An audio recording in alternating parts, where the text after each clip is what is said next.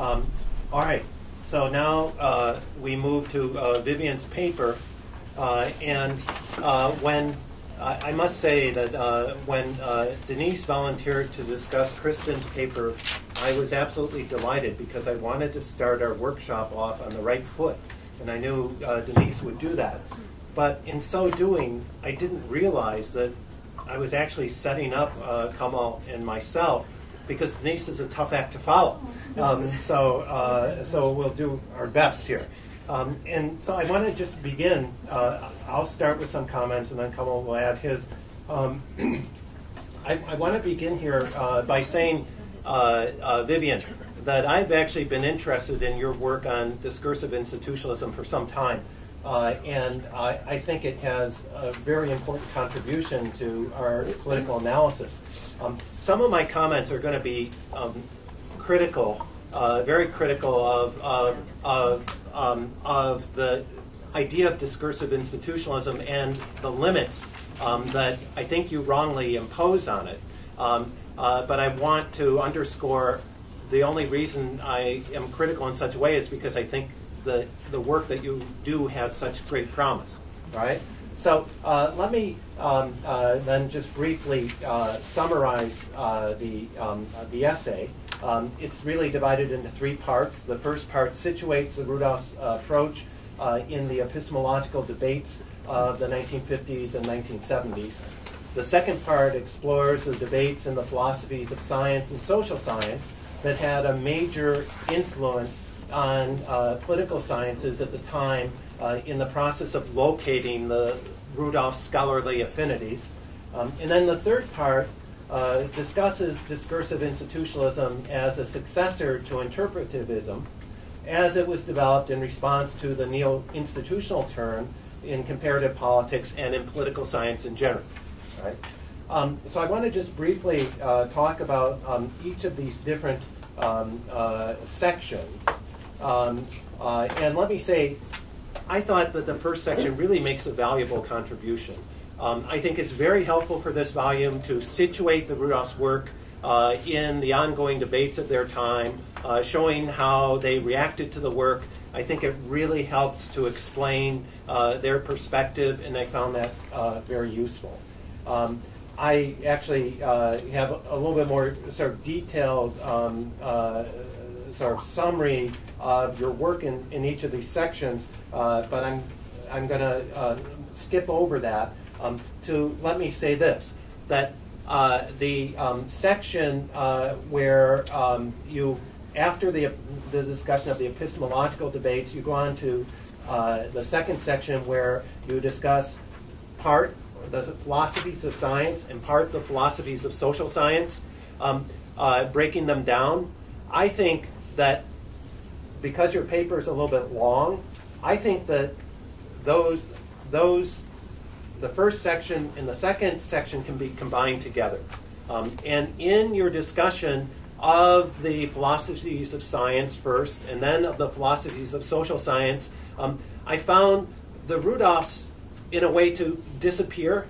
There's a lot of discussion about sort of different thinkers, etc., but there's much less contextualization of the Rudolphs, and I found them to be much better contextualized in the first section, but I think they need to be contextualized in all the sections. And so if we were trying to cut the paper down from over 13,000 words to 10,000 words, that's the area where I think I would sort of try to condense and better contextualize the Rudolphs. All right.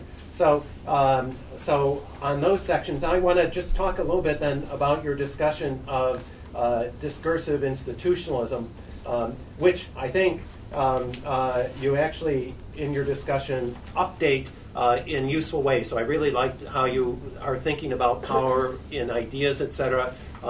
A lot of the work on discourse, I think, doesn't adequately conceptualize power, so I think you're making a very valuable contribution. One criticism I want to make is, I think that social science, or that political science in particular, has gone far beyond the focus on institutionalism that was so important in the 1990s. And so this is and I think in some way, and I know in some ways your work focusing on discourse has relevance for issues far beyond institutionalism. And so I worry in a sense that by tying your framework to sort of the, as you call it, the neo-institutionalist turn, which really sort of turned in the 1980s and 1990s, that you're looking backward too much to sort of the literature, and particularly the Peter Hall sort of article came out in 1996, and not looking forward enough to sort of current focus in political science, which I think goes beyond sort of this focus on institutionalism. So that's one point I wanted to make. The other point I wanted to make about this was a point that you alluded to. That is that your work on discursive institutionalism is really about, it sort of reminds me of Habermas. It's really about sort of rational discourse. And one of the most valuable contributions I think you make is how this rational discourse contributes to political agency. That is, that through this discourse, people are able to gain sort of a critical detachment, and therefore, through that critical detachment, develop perspectives that underpin their ability to act to bring about change. And I think that's really important. But I also think that if we look at discourse today, and maybe I'm just influenced by American politics and sort of the Trump sort of phenomenon, I think that there's so much more to discourse, and I think of Kristen's sort of highlighting of the importance of emotion in discourse. And that just seems to be a realm of the types of political exchanges that go on that I think could in some ways be incorporated into what you're doing. But at this point it's not. So you sort of limit your analysis. So maybe I just think either you need to sort of be conscious of those limits and to sort of justify your focus, which might be the prudent way of dealing with this issue, or sort of somehow acknowledge and think a little bit. Maybe one of the benefits of this workshop is being exposed to this other work and sort of being confronted with its potential relevance. Okay. Finally, let me say, in your conclusion, I think I really, this is almost an editorial comment more than a substantial comment. I would really be interested in your conclusion doing two things. One is to clearly state what your perspective adds to sort of the Rudolph's interpretivism, or, you know, as you say, sort of more conventional interpretism, because you are making an argument that you are adding things, and I think you are adding things. And then in your conclusion, I would once again really like you to think about and to concisely say what you think discursive intercourse, or whatever we want to call it, sort of what it adds more broadly to sort of how we think in comparative politics today. I mean, I think it does add a lot, but I think it needs to be clearly stated. Okay, I'll turn the floor over to Kamala. Vivien, thank you for a wonderful paper. And just 1 second. Oh no, now everything was frozen before, and now it works. So please go on.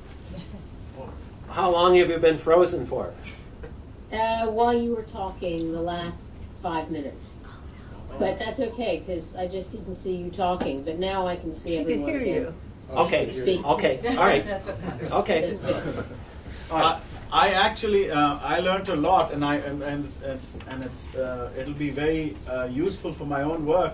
But I also looked at some of your other pieces, the 4 other pieces that 3 of them you had sent, and then a 4th piece that I discovered. And so my comments come from not just this work, but also the other pieces. And I'm directing it at, I'm wondering whether the Rudolph's situated knowledge and your discursive institutionalism might differ in one aspect. And that is, situated knowledge meant engaging with a specific orientation and sort of methodological disposition.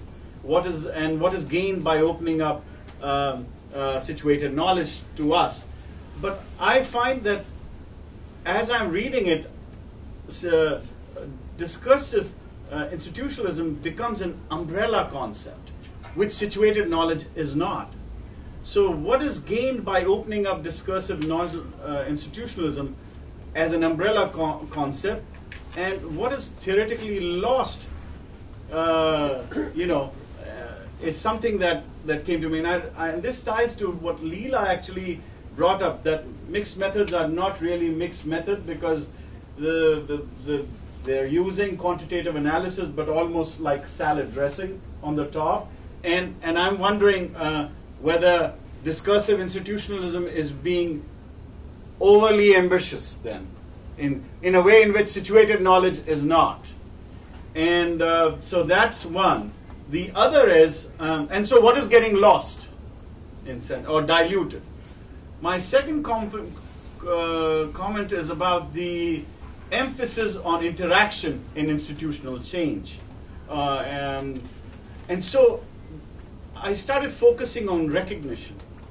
Does recognition of others' ideas and actors, and so I'm emphasizing recognition of others' ideas and actors plays a role. Interaction cannot occur in isolation. It must recognize others' ideas, sort of policies, programs, philosophies, or actors, elites, institutions, or civil society that are located within the same discursive field that you're talking about. So actors who wield power through and in ideas must either de facto or de jure recognize and acknowledge who the other ideas are, what those other ideas are. So the role of recognition and acknowledgement of the other, which overlaps with the Rudolphs actually, within the same discursive field, is vital to determining the type of interaction that occurs and which type of that interaction then leads to the institutional change that you're explaining. Now it's clear that you're already doing this, and I'm inserting recognition into it. So I sort of submit this for your consideration.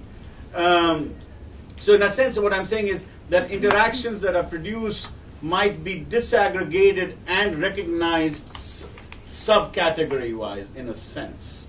And so what I'm saying is we might have to situate further the ideas by disaggregating them.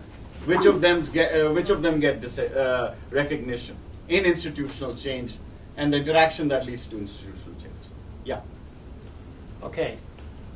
Do you want to comment, or should we go on to other discussions, other comments from the group?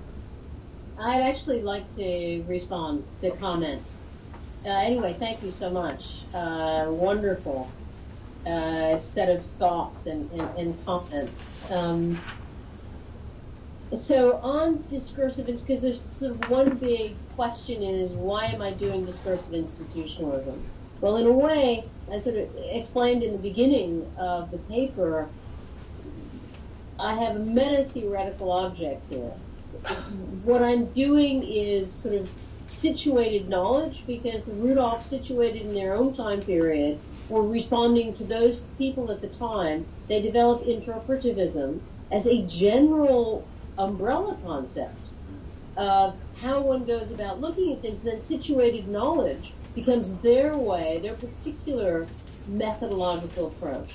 So similar for me, discursive institutionalism, I mean, among other things, remember that I'm trying to, it starts in the 1990s, so there's a reason why I end up with this term, discursive institutionalism, and maybe I'm stuck with it, but I develop it because in the methodological wars in the 1990s, not only could you not be pluralist, but you could not do interpretive work. You could either do rational choice institutionalism, historical institutionalism, or sociological institutionalism. So I kind of invent discursive institutionalism as a way of legitimating what I wanted to do. And in doing so, I discover this wide, vast range of scholarship that's fascinating, that is interpretive in so many different ways. that goes all the way from the substantive content of ideas and a focus on that, especially in the ideational turn in comparative politics, all the way through to more discursive interactions, whether the policy people who focus on what I call the coordinative discourse amongst policy actors, or media types who look at communication, etc. So what I essentially, so I create this concept, this umbrella concept of discursive institutionalism, at the same time that I say, and I do the epistemology as well, and say, look, there's this wide range of people who go from a kind of rationalist constructivist approach to a highly relativist or structuralist, if we look at post-structuralists, postmodernists. And although I don't usually go as far as postmodernists and post-structuralists, slowly but surely I began saying, wait, they can be part of this happy family as well. We can certainly, even if you don't buy the epistemology or ontology, you can certainly see that the methods, the way they try to situate knowledge, is very useful and interesting. So I do that, and I say, however, I don't, I have my own specific views of how to deal with this, and the Wittgenstein is very helpful to me, and it's something I discovered when I was doing the philosophy of science. But in order to be able to say that you don't end up having to end up in radical relativism. And it's very, it's very close to the Rudolph's way of thinking about situated knowledge, reflection, etc. So that's one piece of this. And John, you probably are right that there's a danger in having this label now, because I too am moving on. And in recent work, I may mention, this is just, to make it clear, remember people, I do discursive institutionalism, but when I talk about power and ideas, you don't need the discursive institutionalism to understand why it is I'm talking about different ways of thinking about power. So on the theory side, I'm going beyond that, and I'm very careful, especially in the 2008 article, to say that, yes, I use Habermas, but he's just one of many. On the discursive interaction side and on the ideational side, it's Searle, but you could also use Bourdieu. And it's a way of trying to open this up and saying there's a wide, large number of people. But maybe, and I think there's right, we're not going far enough. And I should say I've done a recent piece on Brexit and Trump, where I talk about actually all the things that one would need to do in order to do, and this is just mainly about the campaigns, how one goes about understanding this phenomenon. So I try to do a little I told you so. You can't explain all of this unless you use ideas and discursive interactions. If you're only talking about the economics or the or the identity politics or the politics, people feeling that they've lost control, none of that will explain why this happened now in this way. And that is, and Kristen, you're right, it's about charismatic leadership. But Trump found the words, or the Brexit people found the words to translate people's emotions and their ideas. So this is, we're going beyond the rational now, but it's still about ideas and interaction. So, you're right to push me. But, there's a lot that I didn't end up putting in here. And my view is that only with an interpretive approach or ideas discourse approach can you actually bridge to questions of morality, questions of legitimacy, to the political philosophy issues. That's the only way. So, Kristen, it makes perfect sense to me that you start out doing rational choice. You have a set of questions that rational choice can't explain because they're so rationalist. And it is about emotion, but it's also about morality. These are different ways. And so I've just been doing this book that's not finished. Well, I have a discursive institutionalism book that's not finished, and right now I'm trying to finish a book on the Eurozone crisis as the EU's crisis of legitimacy. And there I'm essentially trying to talk about different ways in which one can think about legitimacy, and it's not just about what's often termed in the EU studies literature. Again, we're stuck with antiquated terms. They're using Easton input and output legitimacy. And so I invent throughput legitimacy as a way to say it's not just about political participation, it's not just about policy performance, it's also about procedural. And once you get to the procedural, again, it's all about the kinds of interactions that people have in the policy field. Okay. Other comments? Asima.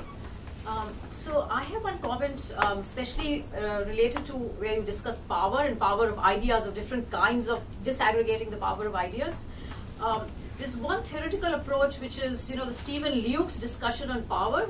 He kind of came up in 1970s, the 3 dimensions of power, which might be useful, because what he does is the first dimension of power is decision-making power, the second dimension is non-decision-making power, where actually ideas will come up, because it's really about how bias is mobilized, or how certain policy ideas are removed from the policy discussion. And third is really shaping the wants and desires of people. So in fact, through and there, I think your discursive institutionalism will be useful. But I think the 3 phases of power discussion by Stephen Luke might be a useful theoretical addition to your discussion on power. Can I just respond to that? In fact, Well, actually, let's because we're really tight on time. We'll group the questions and then let you respond. Okay? Go ahead, Kristen. Okay, I thought it was a terrific paper, and I want to disagree with 90% of what John said. Okay. I think I would give a retitle to this. I think I would call it something like situating the Rudolph's work in the political science debates of the 20th century, and then have a colon with discursive institutionalism, the new 4th institutionalism. And I think that I would make it the first chapter in the book. Yeah. I would keep everything from page 7 to 16, which is, I think, what you were saying. You thought you needed to be more about the Rudolphs. I don't think I would do that. I think I would keep it pretty much the way it is and change the conclusion a little bit along the lines that Kamal suggested, and not what you said. You wanted it to add what you added to the Rudolph's work. I would turn it around and say, emphasize a little bit more how the Rudolphs inspired you in your work, because I think looking forward is what we want to do. I think you want to avoid making this the typical Festschrift kind of thing and make it more, which I think publishers will go for more. This is what the Rudolphs did, and look at all that came out of it just in this one, in Vivien's work. And then I think how the situated knowledge differs from discursive institutionalism would be useful. But I think I think the whole section that she has on this, debates in the philosophy of science, maybe 6 to 16, I think that really sets up the whole context for the rest of the volume. No, I agree with you, I like that. and I agree with your point that it should be the first chapter. Yeah. Because it does that. But I think that rather than have a discussion of these different, I guess my point is, rather than have a discussion of these different sort of analytical frameworks in and of themselves, right? I think the point of the discussion should be, how does this help us to sort of situate what the Rudolphs have to say? Well, maybe put that section first then. Start with, have an introduction, and then have page 6 come in with the philosophy of science things, and then have the section on how the Rudolphs dealt with all of this. Yeah, and then how that influenced you. Right, but I don't think you need to my point is, the discussion is good and valuable, and that's why I think it should be the first chapter. Yeah. But I don't think you need to separate the discussion from sort of then the Rudolphs as sort of, saying, okay, so these people raise these issues in sort of integrate sort of, okay, so the Rudolphs response. All I'm really saying is that I think you can do a better job of we're talking about situated knowledge, of situating the Rudolphs in this sort of broader set of discourses, All right, so integrating them more as opposed to you do sort of talk about them in the first section. I really like the first section as a model for the following section, and I just think it could be sort of condensed, and the Rudolphs could be better integrated. And you might want to do a little bit with perestroika. Just mention it in. Yeah. Okay. Other great chapter though. Other questions, comments, reactions? I do have a question, comment, reaction. Good. This is a more general question for all of us. I think that in thinking about sort of situated knowledge, I'm always curious what are the methodological implications of situated knowledge. And to give one example, Bharat Ramaswamy is doing some wonderful work now comparing what the vernacular press says about rural items and things going on in agriculture and what the English language press. And they're like 180 degrees different. So where is the interpretive frame? Who's the interpreter? And what is there a methodology for figuring out how you situate? Now, I mean, you have to know a whole lot about a frame that I think is often inaccessible to most scholars. And not only that, is so incredibly variable over both time and space when you're dealing with something like India, right? So I just worry about that methodological implication. Where do we go with it? It's nice to say that emotions are important, narratives are important, stories are, everybody believes that. But how do you know what the effect is? What's the methodological take on it? But also in situated knowledge, I think the Rudolphs were social scientists. And I think social scientists try to figure out what behavior occurs so regularly across time and space and culture that we can call it a science.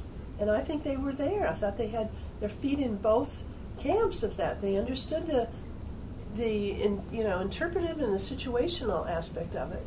But I think they also believed, and maybe Frank knows more about this, that they were serious social scientists. Yeah, no, I agree with that, and so that differentiates them from one school of interpretivism. Right. I mean, in your paper, they're not relativists either. No. And Vivien gets into and they do have a faith in being able to make more general, albeit highly qualified, to context, but more general theoretical observations. Right. I mean, think of In Pursuit of Lakshmi. I mean, right. They are sort of trying to sort of draw theoretical observations. And I think Vivien's paper, the chapter, is the right one to raise some of these issues. Yeah. But I want to, Ron is raising, I think, sort of really important, more general questions about methodology, sort of the methodology of sort of situated knowledge, etc.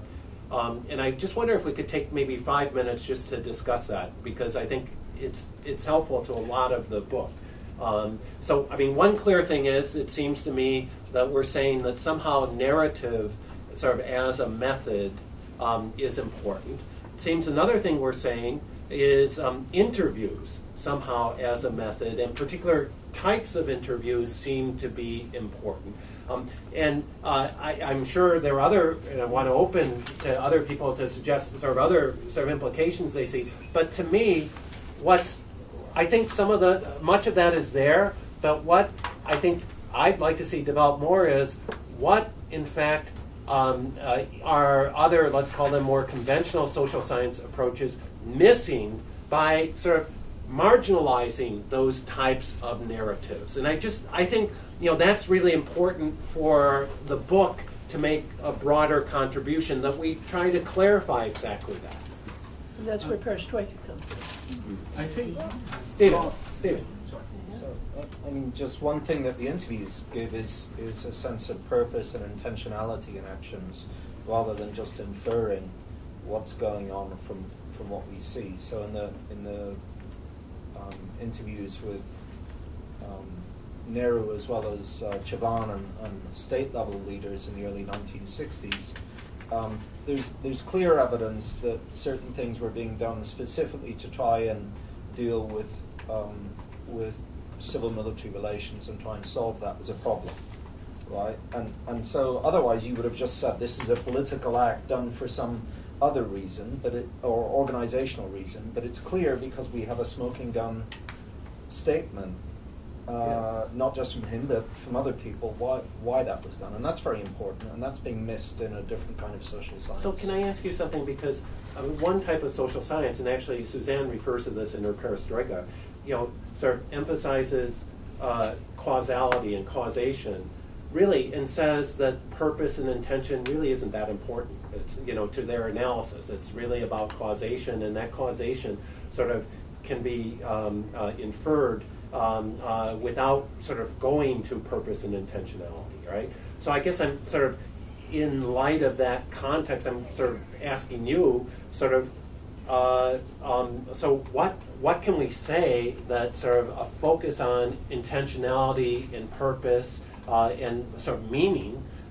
sort of adds to that broader sort of other type of... Well, one quick response is that there are almost always multiple possible interpretations that you can give for any particular institutional or political act. Yep. And how are you ever going to sort that out unless you have some statements?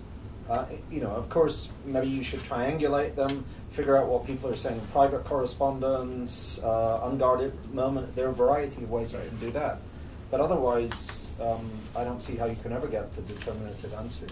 Mm-hmm. Because I think social collectivities or structural factors might give rise to a number of possible actions. So I think interviews or a more focused analysis of the intentions will tell you how the sociality translates into the actual action. So that kind of a mode of translation. Although I must say that we must not fall into the other trap that because sometimes interviews, people mislead in your interviews. They are going to take credit for whatever has happened. Right. And so you have to figure out, first you have to do many interviews to figure out, are there other social or political dynamics that cause them to do it? Because that's why I think the number of interviews makes a difference, but also you have to, C. Wright Mills said, sociological imagination is the interplay of biography and history.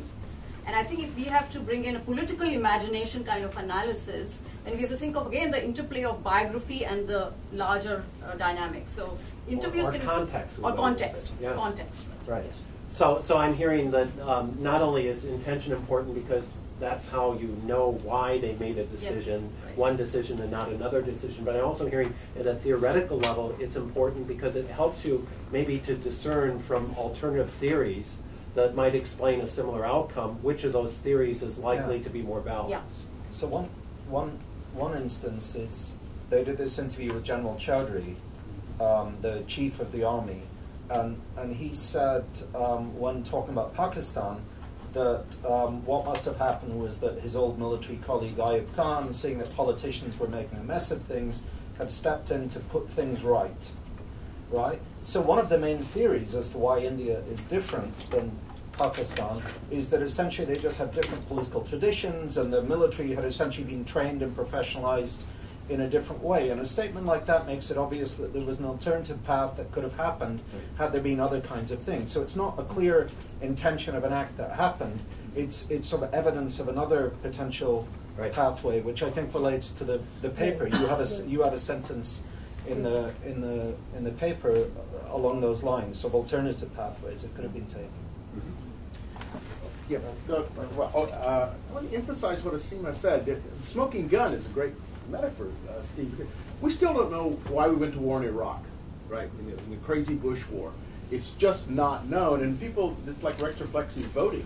People always claim in retrospect that what they did was consistent with a set of values. So this is not an easy sort. It's not as though a narrative is just kind of written on stone tablets. The interpretive nature of this is extraordinarily complex. I was thinking about one of my PhD students was working on the effects of affirmative action on Panchayati Raj institutions, and it turns out that you talk to women who are Panchayat pradhans and they say, oh, I don't know anything, my husband does everything, you have to talk to my husband, even though they are the Panchayatas. And then you find out later on that's not quite true. That's just a story you give in the official. So, where do you go to get this kind of narrative truth? And I honestly don't know. I mean, you could go through 1,000 interviews in Rajasthan and figure out some things, but it's not always clear that you can generalize anything about that sort of narrative truth. That's what I'm curious about. Yeah, I think something that I have in our paper as well. I've discovered that especially for issues where populations that are running away from the state or are critical of the state, illegal flows, oppositional, iterative interviews. Mm-hmm. Right. So if you look at the first few interviews, they view anyone who's trying to conduct an interview with a mic as state agents. And I found this in Indonesia as well as in India. And so the urban poor are saying they must be census takers, even though they know that we are civilians from another country. They're still thinking this is how state actors act.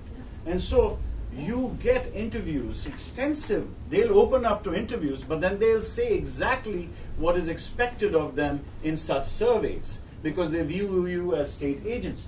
And so then that interview is actually an act of building trust.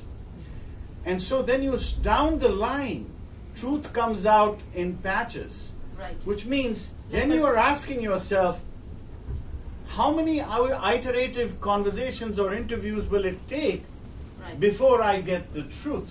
It turns out that, for example, the Indonesian agencies and NGOs conduct interviews on behalf of the World Bank. These interviews give ready-made answers for what is expected of them without covering issues that may be controversial. So even though they're voluntary interviews, populations are giving answers that are expected of them. So then if you're looking for truth on the ground, situated knowledge, then it's a longer process. How many interviews can a graduate student conduct in a 4-month fieldwork or 6-month fieldwork? And so then what kind of truths, where is truth? In the 2nd, 3rd interview or in the 6th interview? And are you allowed to spend so much time getting to know your respondent and acquire trust? So this is and this doesn't just go to interviews, but it goes to surveys, it goes to opinion polls, it goes to, all those are interviews in some. But just before I turn the floor over to Leela and then to Ron, the issue now with a lot of our graduate students is getting them to do field work at all, as opposed to doing this econometric stuff. Anyway, Leela.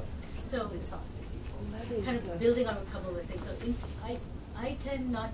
So we're assuming interviews are kind of like a de facto method, right? So you can approach qualitative fieldwork in many different kinds of ways. So interviews, if you're doing, if you think of interviews in conjunction with observation, you're not necessarily taking what someone says as a reflection of the truth. And I tend to think of the Rudolph's approach of situated knowledge as really the kind of deep immersion which our students are not willing to do anymore. So in some ways, we're losing what they embody in terms of how the current knowledge in the marketplace is working. So you may have a set of interviews, but you're interviewing, you're observing the dynamics, and you're cross-checking what different people are saying.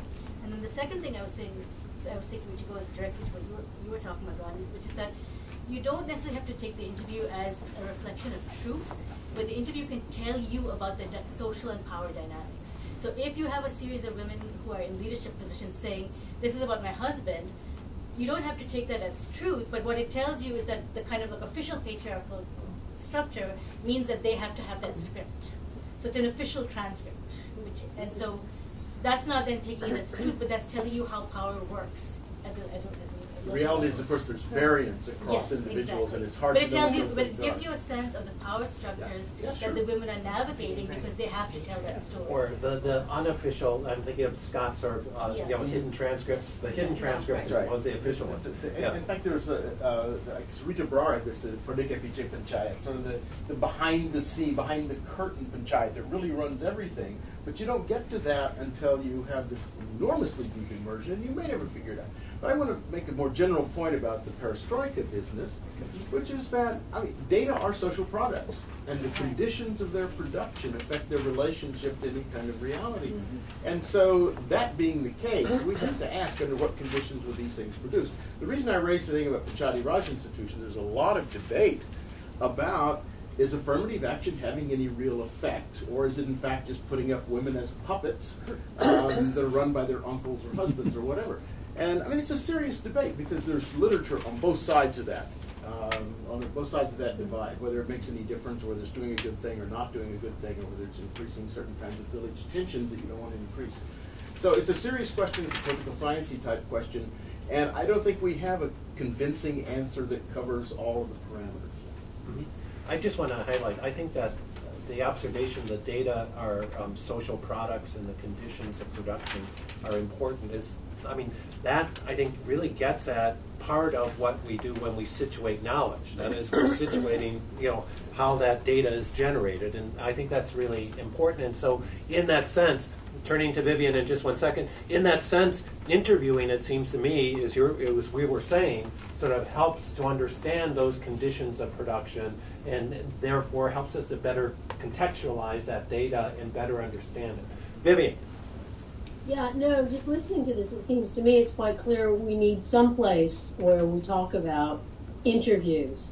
And also related to the DATR that Kristen has a large footnote on, but I think that should come up, maybe in the introduction, but much more discussion of that and the importance of situated knowledge in terms of even conducting interviews. I mean, think about the Rudolphs kept talking about the existence of multiple truths, not one truth. And you can get different layers of understanding by going back to that same person. So, as Kamal said, you get the first, they're going to tell you what they think you want to hear, and then maybe three interviews later you find out what they really think. But actually what they think you want to hear is also an important piece of information about power relations, about expectations, etc. So in order to do this, it's all about background knowledge. You have to have tremendous knowledge of the culture, which is situated knowledge. Right. So you yourself, and of course that happens as you, not only as you've read about the country, but as you go interview, and then you learn, and then you go back for interviews. I remember going back 3 times, and it was only after a second round of interviews I thought, wait a minute, no one's talked about X. And I realized that was key. And it was, but I didn't think of it. And since I didn't ask it because I didn't know it, it's about France, but there's no need to know the details.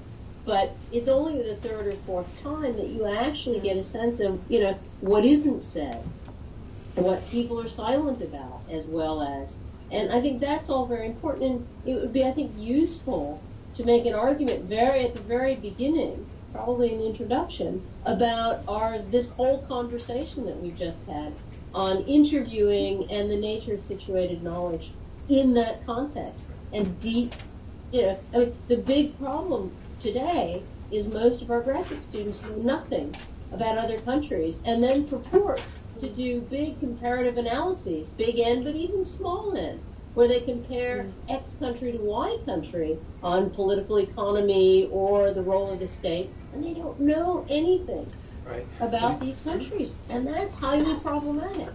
Right. So I think I want to encourage everybody in their chapters to think a little bit about and to elaborate a little bit about the methodological implications of what they're doing.